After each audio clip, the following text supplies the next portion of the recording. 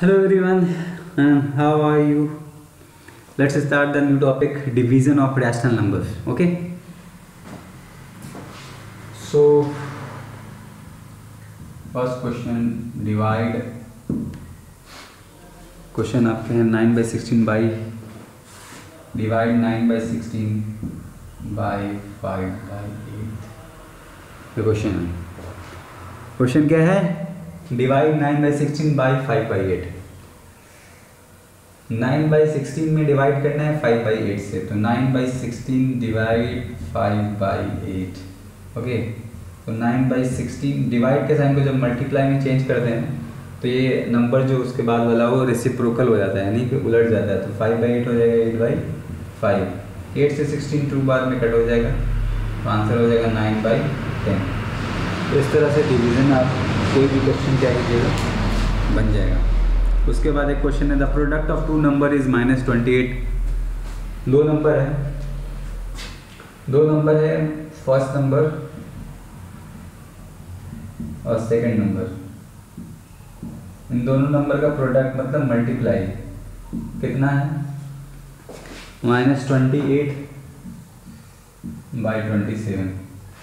Clear है?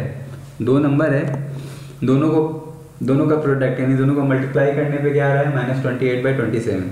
If one of them number is -4/9, अगर उसमें से एक नंबर जो है -4/9 है तो दूसरा क्या होगा ये निकालना है। तो इंटू दूसरा नंबर मान लीजिए x, तो -28/27। आप देखिए क्या होगा।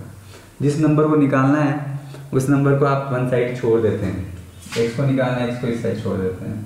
अब ये क्रॉस मल्टीप्लिकेशन होगा, -28 ये 9 उधर जाएगा तो इंटू में हो जाएगा।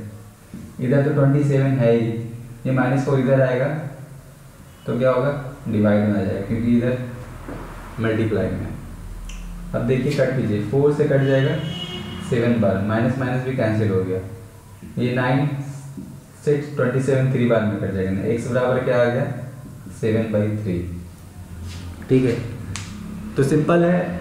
जो क्वेश्चन बोलता है, कह रहा है क्वेश्चन, उसको सिंपली अरेंज कर दीजिए इक्वेशन के पैटर्न पे। मैं क्वेश्चन कह रहा था कि दो नंबर है, टू नंबर्स है, उनको मल्टीप्लाई किया गया है, यानी उनको कह रहा है कि उनका प्रोडक्ट यानी उनका मल्टीप्लिकेशन -28/27। तो दो नंबर का मैंने मल्टीप्लिकेशन ले लिया -28। वन नंबर इसमें से पता है, एक नंबर गिवन है उसको वहाँ पे पुट कर देंगे, दूसरा नंबर नहीं पता है उसके जगह पे x मान लेंगे। यहाँ पे आप या यहाँ पर आप सेकंड नंबर भी लिख सकते हैं। उन दोनों को प्रोडक्ट करने पर ये आ रहा है, जिसको निकालना है उसको एक साइड छोड़ देते हैं। x को निकालना था, मैंने x को एक साइड छोड़ दिया और इसको उस साइड ले गए। तो चूँकि ये मल्टीप्लाई में ये क्रॉस मल्टीप्लिकेशन हो जाएगा इस तरह से, तो 28 × 9 हो जाएगा, -4 इधर इंटू में है तो इधर आएगा तो डिवाइड में हो जाएगा। इसको सॉल्व करके आ गया 7/3। तो इस तरह से कोई भी क्वेश्चन आप बना लीजिएगा, ठीक है। यानी डिवीज़न आपका क्लियर है। डिवीज़न के बाद इसमें आता है कि दो रैशनल नंबर है, उसके बीच में आपको दिया जाएगा कि ये निकालने के लिए, बहुत सारे और अदर्स रैशनल नंबर निकालने के लिए। तो इस टाइप के क्वेश्चन को आप कैसे बनाइएगा, ठीक है।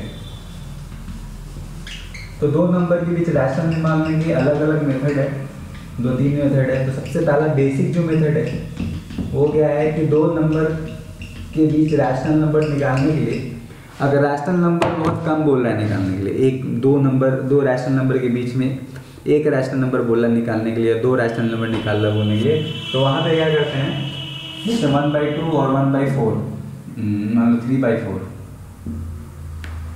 ठीक है। ये नंबर है, इसके बीच में रैशनल नंबर बोल रहा है निकालने के लिए, एक रैशनल नंबर बोल रहा है, तो इन दोनों नंबर को ऐड कर दीजिए और 2 से डिवाइड कर दीजिए, ठीक है।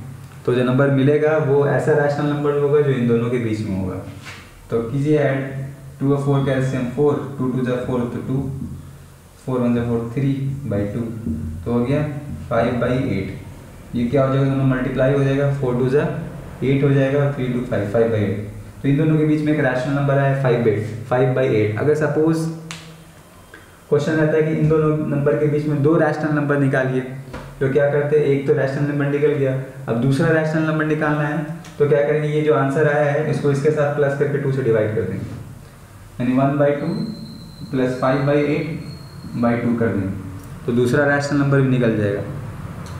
तो ये तो तब हुआ कि जब आप 2 या 3 रैशनल नंबर आपको बोल रहे, तीसरा रैशनल नंबर भी इन दोनों नंबर के बीच में 3 रैशनल नंबर बोल रहा निकालने के लिए, तो क्या करते हो, इस आंसर को इसके साथ प्लस करके 2 से डिवाइड कर देते हैं, यानी इस तरह से 3/4 + 5/8/2।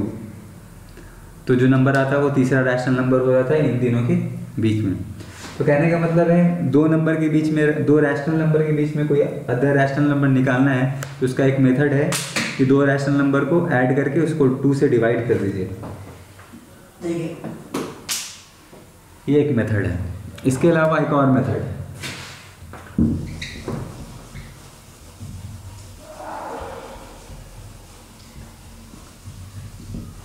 वो हम देखते हैं। वो ये मेथड अभी जो मैं मेथड बताने जा रहा हूँ, ये मेथड कब काम करता है, जब आपको रैशनल नंबर्स बहुत ज़्यादा निकालने हैं। जैसे क्वेश्चन है, मान लो 1 और 2 के बीच 99 रैशनल नंबर निकालना है, 1 और 2 के बीच में 99 रैशनल नंबर निकालना है। तो क्या करना है, जितना रैशनल नंबर बोल रहा होगा उसमें एक प्लस कर दीजिए। तो 99 रैशनल नंबर बोल रहा है तो एक प्लस कर दीजिए, तो 100 रैशनल नंबर निकालेंगे हम लोग 99 ही, बट निकालने से पहले एक स्टेप है कि उसमें जितना बोल रहे हैं उसमें प्लस कर दीजिए। एक समझिए एक ट्रिक है, 99 में एक प्लस कर देंगे तो 100 हो जाएगा। अब क्या करना है, 100 को इसमें ऊपर नीचे मल्टीप्लाई कर देना है, तो आ जाएगा 100/100। और इसमें भी 100 से ऊपर नीचे क्या कर देंगे, मल्टीप्लाई कर देंगे, तो आ जाएगा 200/100। अब देखिए इसके बीच में 100/100 और 200/100 के बीच में आपको 99 रैशनल नंबर मिल गया। कैसे, 100/100, 102/100, इसी तरह जाएगा 103/100, 104/100, इसी तरह चलता जाएगा। कहाँ तक जाएगा, 199 तक, यानी 101 से लेकर 100 जाएगा 199/100 तक। ठीक है, तो ये कितना निकल गया, 99 रैशनल नंबर आपको मिल जाएगा। समझ आ रहा है, इस तरह से आप बना सकते हैं।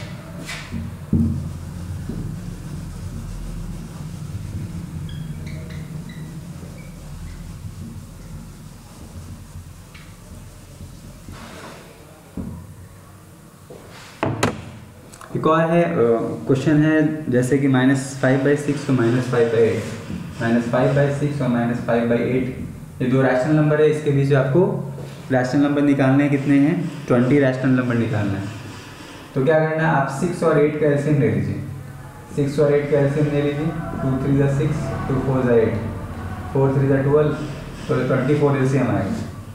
तो जितना एलसीएम आया है उस एलसीएम से ऊपर नीचे या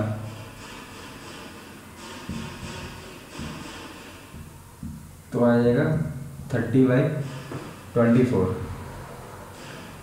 सॉरी 6 4 = 24 होता है ना, तो 4 से ऊपर नीचे मल्टीप्लाई कर देंगे तो हो जाएगा 5 4 = 20। उसी तरह 5/8 है, तो इसमें एलसीएम आया 24, तो 24 कितनी बार में आता है 8 के टेबल में, 3 बार में, तो 3 से ऊपर नीचे मल्टीप्लाई करते हैं तो हो जाएगा 15/24। अब आपको -20 और 24 के बीच में, और ये जो आया 15/24, इन दोनों के बीच में आपको कितना मिल जाएगा, 20 रैशनल नंबर मिल जाएगा खुद ब खुद। जब आप लिखेगा ऐसे -19/24, -18/24, -17/24, आप जाते जाइएगा इधर, तो आपको इधर मिल गया 14 और इधर मिल गया 6 नंबर, तो टोटल 20 रैशनल नंबर आपको मिल गए। तो आप अब होमवर्क इसको कंप्लीट कीजिए। इस चैप्टर के सारे एक्सरसाइजेज आप बना सकते हैं। वर्ड प्रॉब्लम अगर नहीं बनता है तो कोई बात नहीं, उसको हम लोग स्कूल में जब ऑफलाइन क्लासेस स्टार्ट होगा तो उसमें बात करेंगे, लेकिन 1 तक आप एक्सरसाइज कंप्लीट कीजिए। यहाँ तक सारे एग्जांपल्स या जो हेल्प यहाँ पर ऑनलाइन के थ्रू मैं दे सकता था दिया है। इसके बाद अगर कोई क्वेश्चन या क्वेरीज हो आप उसको कमेंट बॉक्स या व्हाट्सएप पे पूछ सकते हैं। Until then, thank you and have a nice